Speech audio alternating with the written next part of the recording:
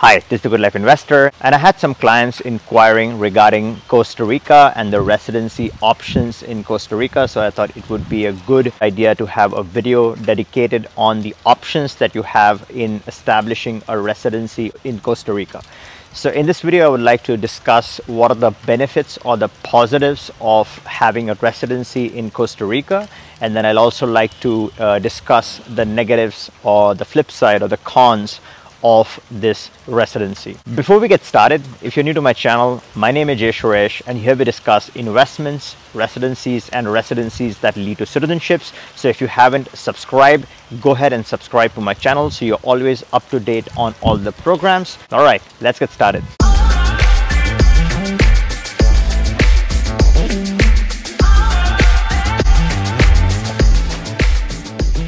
So residency in Costa Rica.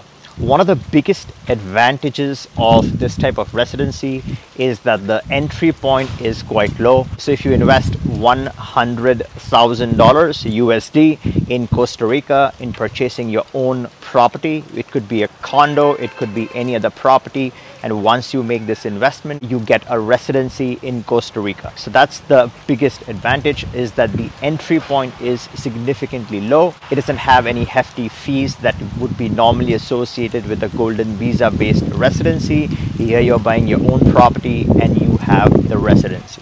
So that's the first advantage. The second advantage is that this is a lifestyle play, meaning if you are looking to actually reside in a Latin American country, then a lot of people actually like spending time in Costa Rica. So if you're moving with your family, this is a good destination to spend time in. When you compare some of the Latin residency options, there's a lot of discussion, a lot of curiosity about the safety situation, etc. You just have to use common sense. But when you compare Costa Rica with some of the other options, then a lot of people find this as a more attractive option in terms of actually physically residing and spending time in Costa Rica. So from that perspective, this is a good option. Again, this is not investment, immigration, legal, or tax advice. This is educational content so that you're aware of what the options are and how we can help you establish your residency. So the third advantage is that a lot of passports, especially the CBI passports, have access to Costa Rica.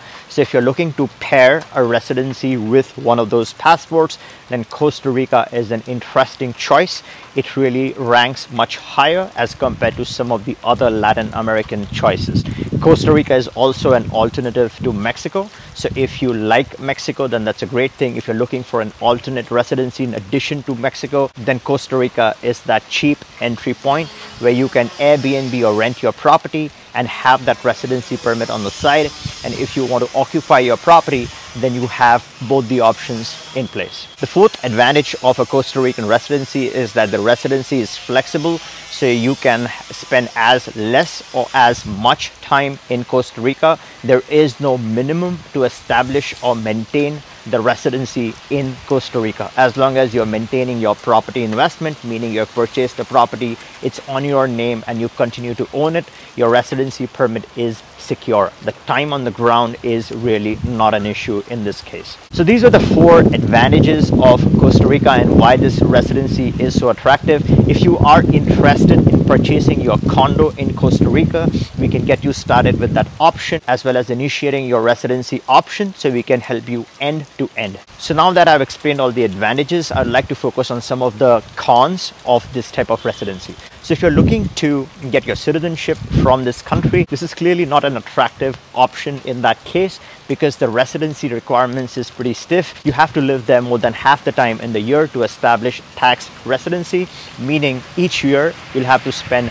more than 180 days. And if you do that for 7 years, then that's when you would eventually qualify for citizenship. This is a very stiff residency requirement, and a lot of people won't find this as an attractive option from a citizenship perspective. So if you are looking to pair a residency with one of your passports, then this is a great option. But if you're looking for that citizenship benefit out of your residency, then this is clearly not one of the best choices. Now, if you compare Costa Rica with Dominican Republic requires you to have a property worth 200K, and that's when you get the residency, and that residency is a permanent residency and leads to citizenship in 2 years if you maintain certain requirements. But here, this is half the price, meaning you're getting in a residency for 100K in your own property, but then this is not leading to citizenship anytime soon.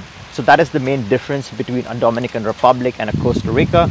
Dominican Republic is more attractive from eventually getting your citizenship from that country. Costa Rica is more attractive from a lifestyle perspective, meaning if you actually want to enjoy spending time in a country, then this is better as compared to some of the options. All right, I hope you liked this video. If you did, give me a thumbs up and see you in the next one.